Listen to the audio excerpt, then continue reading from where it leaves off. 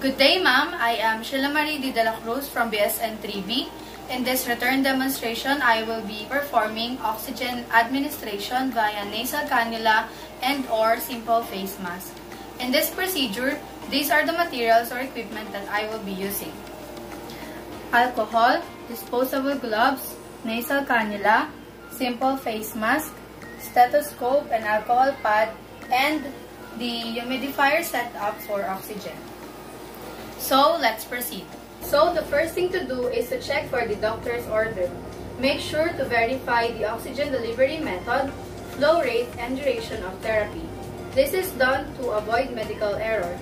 Next, gather the necessary equipment and supplies. Rationale for this is to ensure the availability of equipment and sterility of supplies before the procedure begins and to save time and effort. Next, perform hand hygiene and provide patients privacy. So this is done to prevent the spread of infection. Next, introduce yourself to the patient and family, then explain the purpose and procedure to the patient.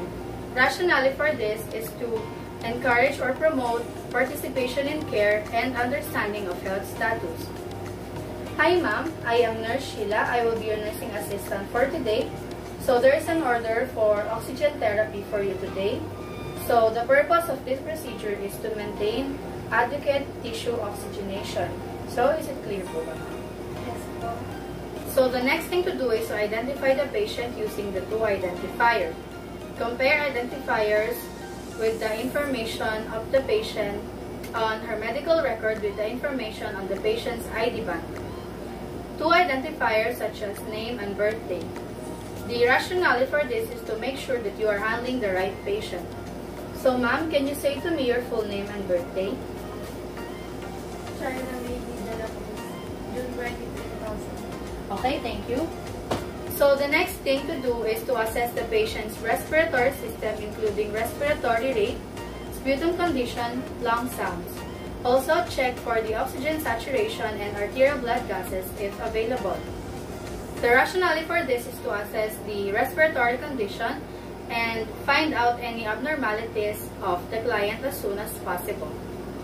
So ma'am, before I proceed with the oxygen therapy, I'm going to check first your vital signs. Is that alright?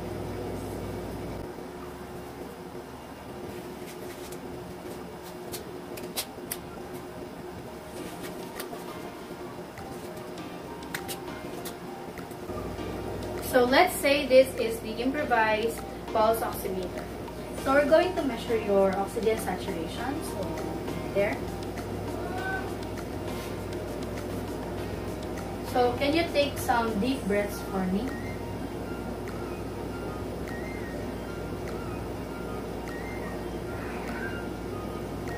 Okay, thank you, ma'am. So now, attach the oxygen delivery device to the oxygen tubing, then attach the tubing to the oxygen source adjusted to the prescribed flow rate. Rationale for this is to preparation of the oxygen equipment and testing the flow before use is needed to provide prescribed oxygen to the client. Also, when an oxygen flow rate greater than 4 liters per minute has been ordered, apply a humidified oxygen source. The rationale for this is that humidification prevents the drying of the nasal mucosa.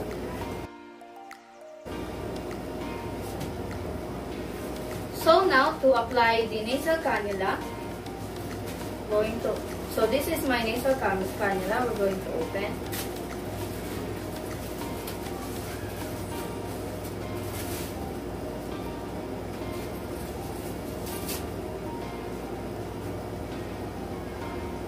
So, to position the nasal cannula, place the tips in the patient's nares and adjust the elastic headband or the plastic slide so that it fits comfortably and snugly. The rationale for this is that proper positioning allows unobstructed oxygen flow and eases patient's respirations. So now, ma'am, we're going to insert the nasal cannula for your oxygen.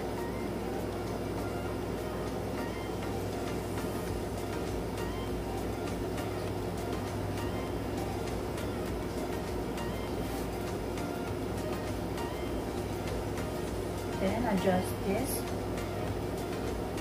Then we're going to connect this on our oxygen source. So I'm going to connect here.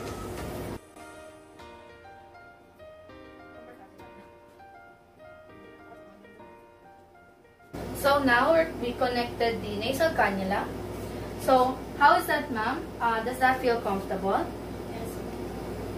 Alright.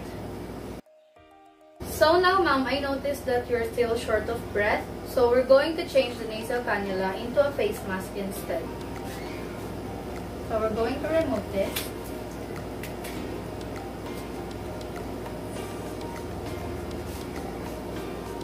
And we're going to change for a simple face mask.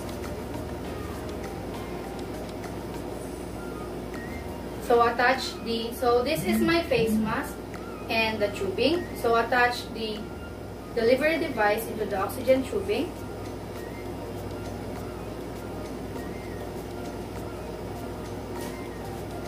Then now we're going to attach the tubing into the oxygen source.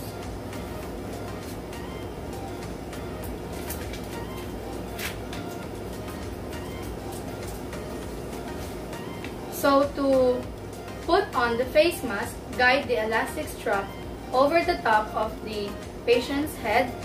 Then bring the strap down to just below the client's ears. The rationale for this is to hold the mask most firmly. So then, next, gently but firmly, pull the strap extensions, which is these straps, to center the face mask on the patient's face.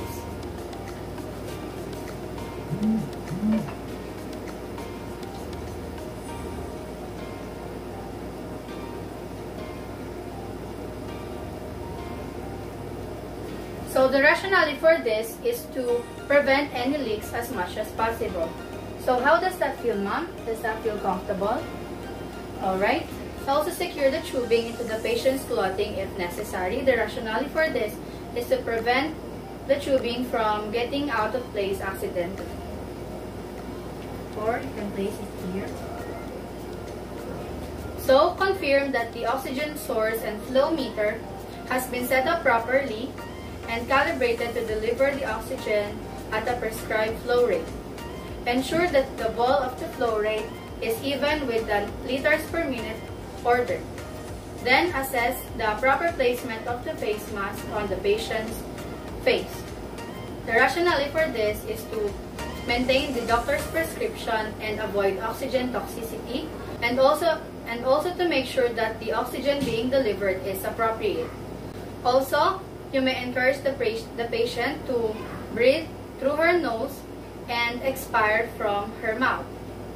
So the rationale for this is that breathing through the nose inhales more oxygen into the trachea, which is less likely to be exhaled through the mouth. So ma'am, I encourage you to breathe or inhale through your nose and exhale through your mouth, so we can make sure that you're inhaling the oxygen. So can you do it? Okay, can you please inhale and exhale 2 times?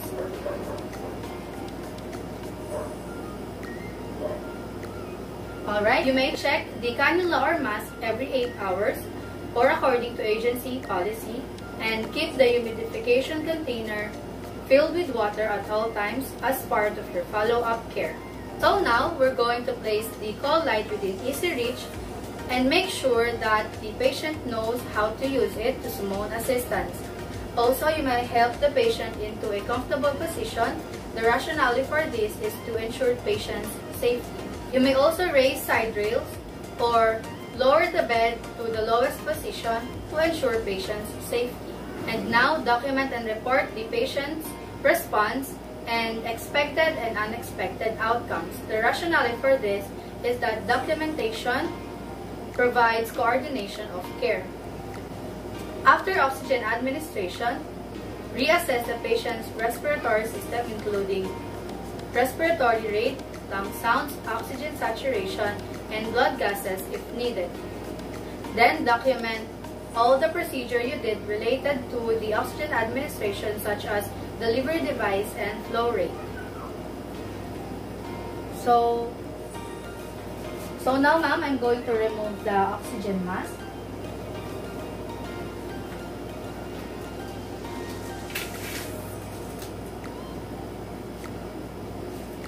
And I'm going to reassess your respiratory system. Again, we're going to check for your oxygen saturation and for your lung sounds. Can you take deep breaths for me?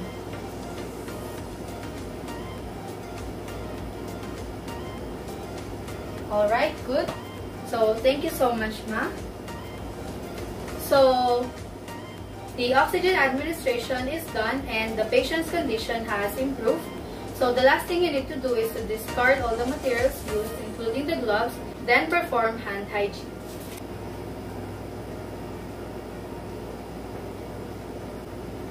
So, that's it for the oxygen administration. Thank you for watching.